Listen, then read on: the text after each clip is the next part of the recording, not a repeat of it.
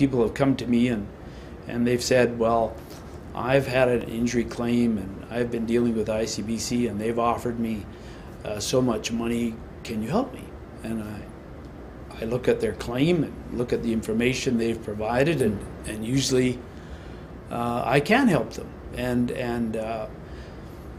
if they've received an offer from ICBC, I'll typically take the claim and I'll tell them that if I cannot improve on the claim, I will not charge them anything.